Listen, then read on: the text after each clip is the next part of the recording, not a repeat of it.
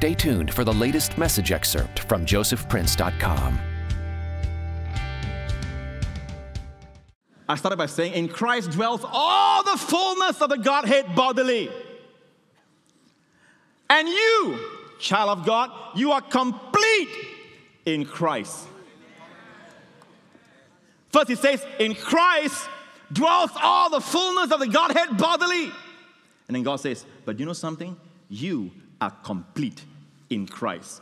God has put you in Christ and you are complete.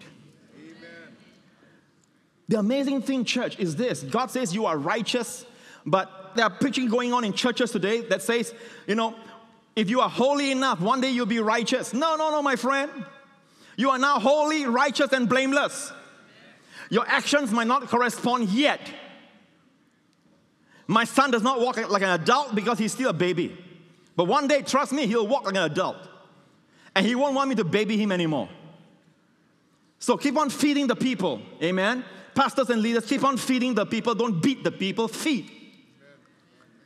And they'll come to a place where their actions will correspond. But meanwhile, the truth is that whether you're a rich or poor Christian, whether you are young or old believer, you are complete in Christ.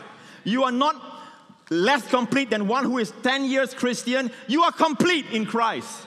And in Christ dwells all the fullness of the Godhead bodily. So what we have done is that we take the starting post, you are complete in Christ, and we have made it the finishing post. That's the problem. We tell people, one day, the finishing post. We think in the natural. We think like a human. Instead of reasoning from God downwards, we are reasoning from man upwards. God's reasoning, God's reality is that you are complete in Christ. Even though you're saved this morning, you're complete in Christ. Now walk out that completeness. And if you fall and appear incomplete, you're still complete. Your fall does not incomplete you. Because your action in the first place did not complete you. It was Christ. So, that's the starting post. The starting post is you're complete. Don't make the starting post the finishing post. One day you'll be complete. I want to show you right now how many Christians think. And that's the reason they don't see the deliverance. Because there's something, very profound. If you come to God, if you're a child of God and you come to God like a sinner, God doesn't respond to you. Because He's no more God to you, He's Father. Even when you fail, you come to God as a sinner, and you say, God, I have sinned, God. I'm a sinner, Lord. I'm a sinner saved by grace, God. God, have mercy on me. Be merciful to me, the sinner. And you think you're copying the guy that Jesus talked about, who wasn't even saved. Now you're confusing the issue. Are you a child addressing the Father, or are you a sinner addressing God? Once upon a time, we were all sinners, and we addressed God. As a sinner, we address God. We can say things that be merciful to me, a sinner, and that's right. But God is no more just God to us, His Father. And we are no more sinners to Him. We are His children. And our cry is, Abba. When we teach things like this, the thing is that miracles happen. Something about the truth that the Holy Spirit bears witness with truth. When I preach on rest in Jesus' faith for miracles, I have a title called Rest in 2008. I think I preached it. Or I don't know when I preached it, but anyway. Rest in Jesus' faith for miracles. I talk about when you know you're complete in Christ, what do? You rest. There is no rest when you're trying to get something, striving to get something, striving for victory, praying for victory. But there's such a rest when you're praying from victory. You still pray, but you pray. That's why when you pray, you must come to God. Before you come to God, don't just come and throw your request so fast. Just come and know that He loves you. You're coming to a Father. Don't talk about the God of the universe. He is the God of the universe. But you must not allow how people see Him to be how you see Him. You have a different relationship. He's your Father, a Father that loves to hear your voice. In the Song of Songs, it says this, let me hear your voice. But before He says, let me hear your voice, He says, let me see your face. Let me see thy countenance. And then let me hear your voice. Notice the order. It is your presence that He wants, not just your voice. It's one thing for Jessica to talk to me on the staircase or in the living room, and I'm in the room. Daddy, yes, but I would love for her to come in my presence. I don't want to talk. I can hear her voice. So the Bible says God wants to see your face and then hear your voice. So when you come to God, you have a prayer request. Just know that He loves you. When you come to His presence, stop there and just know He loves you. He's a God who gave Jesus to die for your sins, but now He's your Father. And talk to Him, say, Father. Have a conscience that you're in the presence of the one who loves you infinitely. He finds no fault with you. And He delights that you are coming to Him. He delights that you are trusting Him with your prayer requests. See that and see if your prayers are not answered. Because when you come in a lie, you come to Him like He's God. You sense distance. It's a lie. Everything is a lie. God cannot own that lie. God cannot answer and own that lie. For God to give you an answer is to own that lie. And that's the reason why you don't see results. Sometimes it's not the words you say. It's just coming to His presence and say, Father, and know this, He loves you. The new covenant is not about your love for God. It's about His love for you. And you need to know that He wants to hear my voice. He wants to see my face. Father, many times when I pray to the Father, I usually start off by saying, Father, thank you for loving me. Have you ever thanked Him for loving you? Thank you for loving me. It gives me a sense that He loves me. Long before I bring my prayer request, I must have that sense. I must have the sense that He longs to have me in His presence, to hear my voice, to see my face first, then to hear my voice. I must have that. And I'm telling you, this is the confidence we have in Him. If we know He hears us, we know that we have the requests we desire of Him. It's amazing how this testimony here, I just want to share real quick. Are you all blessed? Yes. This is from Honolulu.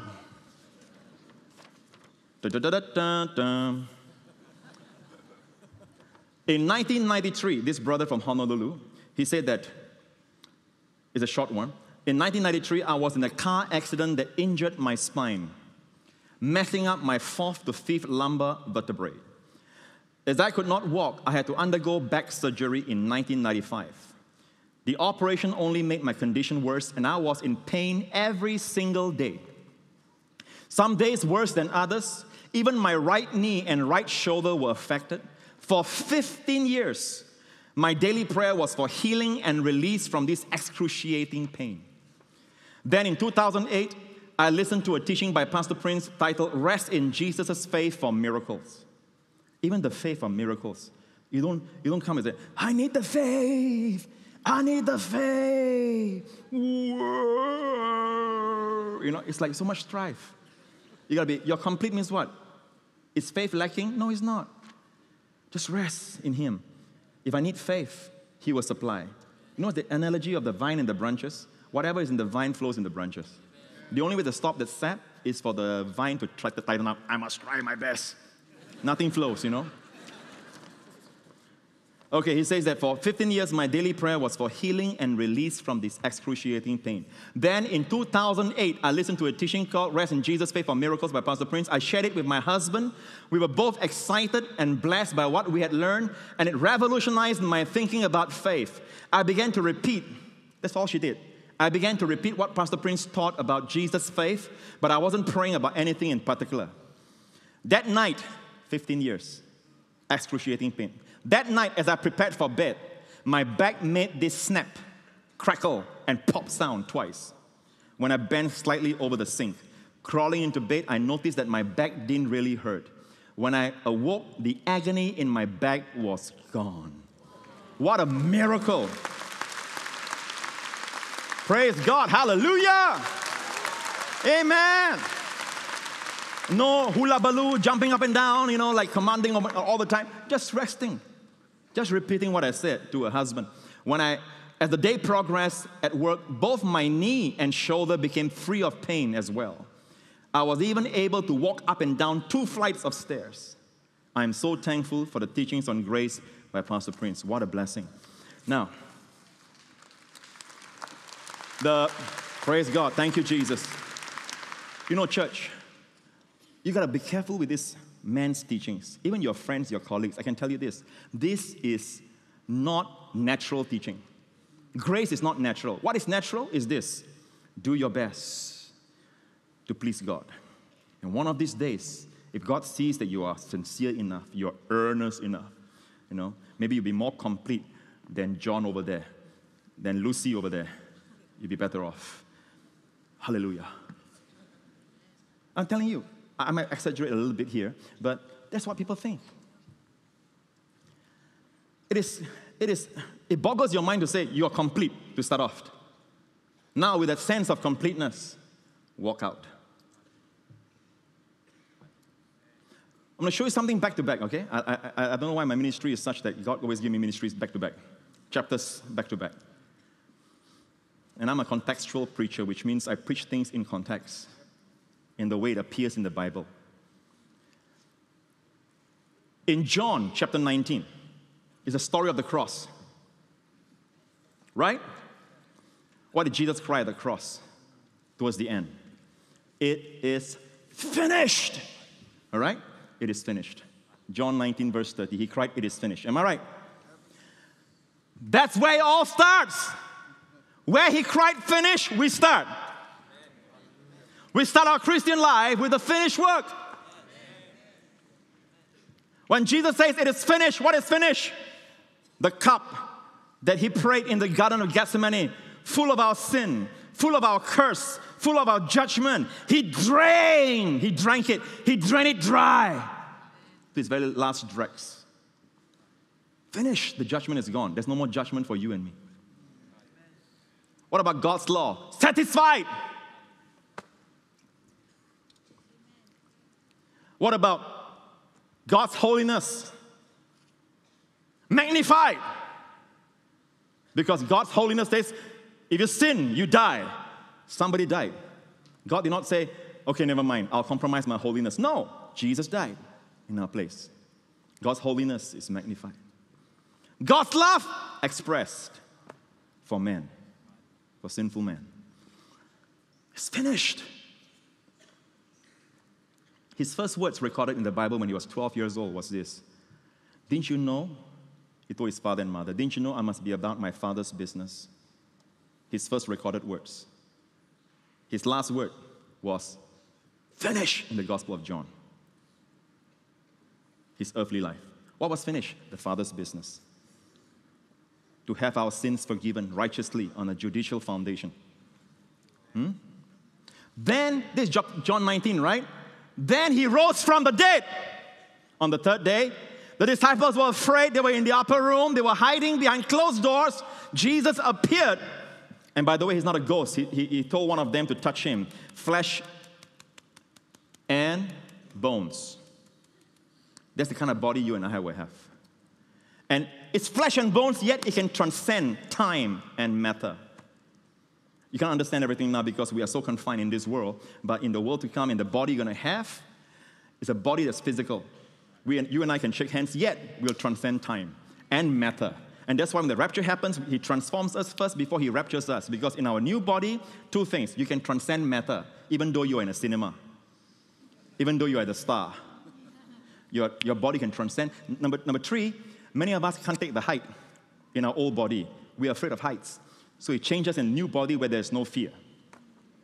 I think so, the last part. Okay.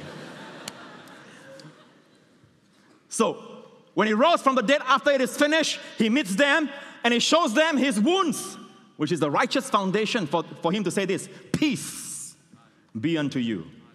So, peace be with you comes next. John 20, that's John 19, it is finished. John 20, in the next chapter, peace be with you. Huh? Peace is founded on the finished work. And then the next chapter, we are going to John 21 now. 1 week after he rose from the dead, he was walking by the Lake of Galilee. The fishermen, his disciples were fishing in the Lake of Galilee. You all know the story. He made breakfast for them. After he finished breakfast with them, he asked this question, do you love me? Do you love me? Next chapter, John 21. Look at the sequence. Do you love me? Comes after it is finished. Peace comes based on the finished work. Then he asks, do you love me? I'm going in order, people. The order of the Holy Spirit. And at the end of that chapter 21, he looked at Peter and said, you follow me. You follow me. You got it? Now, the true Christian life starts with, is predicated on, it is finished. You're complete in Christ. It's finished. Your sins are forgiven, past, present, and future. You are the righteousness of God in Christ. Amen. Now you should possess the peace. He says, peace be with you. Receive it. Therefore, being made righteous with God, we have peace. Amen. Therefore, being justified by faith, we have peace. Amen. With God. Okay? Possess it. Then after that, he asks you a next question. After you are resting in the finished work, after you are enjoying the peace with God, you know that there's no more war between you and, there's nothing, between you and God anymore. God is your Father. You're so close to Him. He asks, after all that I've done for you, is there anything in me that you see that will cause you to love me? It's a question. We say yes. Then He asks, do you love me? And then when you say, yes, Lord, I love you, then He says, follow me. Got it? I'll tell you what traditional Christianity teaches. Start from here. Begin by following Christ. You people, you are too lazy to follow Christ. All right? Lazy to wake up early in the morning, lazy to do this, lazy to do that. You must begin to follow Christ. Only those who follow Christ will be raptured. Depending on your doctrine, your background. Only those who follow Christ will make it. Don't think easy Christianity, sloppy agape, greasy grace can get you into heaven, okay? It sounds so amazing. It sounds like, wow, man, this guy is preaching with the fire. Yeah, what fire is it? It's strange fire. It's starting from the wrong foundation. Begin, they teach you, begin to follow Christ. All right? And do your best to love Him. Do your best to love Him. And then you will have peace when the work is finished. Don't laugh. How many of us still believe this? And I've showed you the sequence of the appearance of these words. It is not natural. This excerpt is brought to you by josephprince.com. To get the full message, visit josephprince.com.